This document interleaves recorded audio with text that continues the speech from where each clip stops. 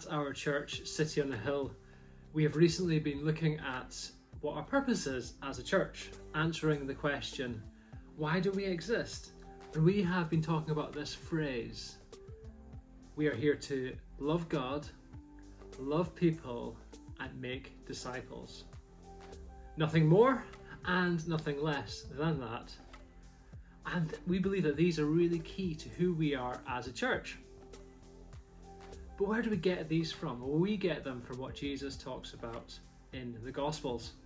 Let me read to you some verses from Mark chapter 12 and Matthew chapter 28. This is Mark chapter 12, and there are teachers of the law, people coming to Jesus and asking Jesus, what's the most important command of them all? And this is what Jesus answers them. He says, the most important is, hear, O Israel, the Lord our God, the Lord is one. And you shall love the Lord your God with all your heart and with all your soul and with all your mind and with all your strength. The second is this, you shall love your neighbour as yourself. There is no other commandment greater than these. Wow.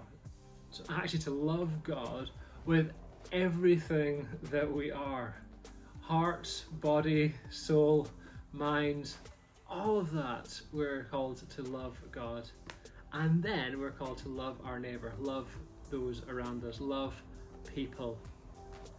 And one of the other significant things that Jesus talks about in the Gospels is known often as the Great Commission. This is Matthew chapter 28. When they saw him, they worshipped him, but some doubted. And Jesus came and said to them, all authority in heaven and on earth has been given to me. Go therefore and make disciples of all nations, baptizing them in the name of the Father and of the Son and of the Holy Spirit, teaching them to observe all that I have commanded you.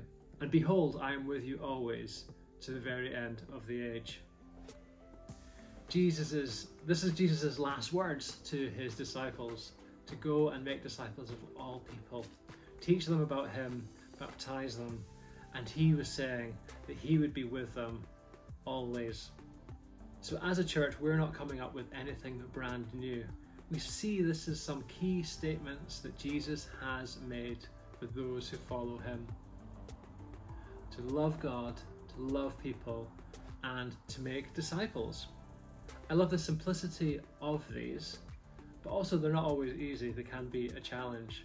But I also love the order of them as well, to love God, love people, and make disciples.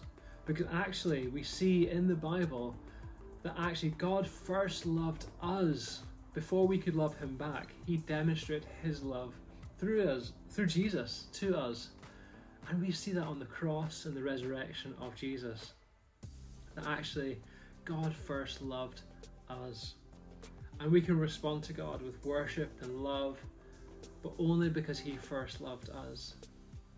And as we love God and experience him, that actually enables us, empowers us to love people, because it is not always easy to love people, right? And so sometimes there can be challenges with that, but we're called to do that. And not always that we will get love back, but we're called to go and love without condition, to love everybody that we come across with. Jesus elsewhere has talked about this concept of loving your neighbour, and someone asked him, who is my neighbour? And Jesus tells the famous story of the Good Samaritan helping a Jewish man, and in those times they were enemies, they were opposites, they were on the opposite side from each other, and yet even though they were enemies culturally, as people, the Good Samaritan, we call him the Good Samaritan because we know that he stopped and helped that man. And so we are called to love people. Sometimes they're people that we may not agree with everything about, we may not understand everything about them, but we are still called to love them. And from that place of love, your love is kind, love is patience. Also, love speaks the truth. And we also know that to love people well means telling them about Jesus, telling them about a God who loves them, a God who is for them, wanting to bring them back into relationship with him and to teach them about him. And that is making disciples. the motive for making disciples must always be love. And so those three things, love God, love people, and make disciples, these are three things that are interconnected with one another. And I'm excited that as we love God and we love people, we will see people become disciples of Jesus. That's what we've been talking about recently as a church, that we are here to love God, love people, and make disciples.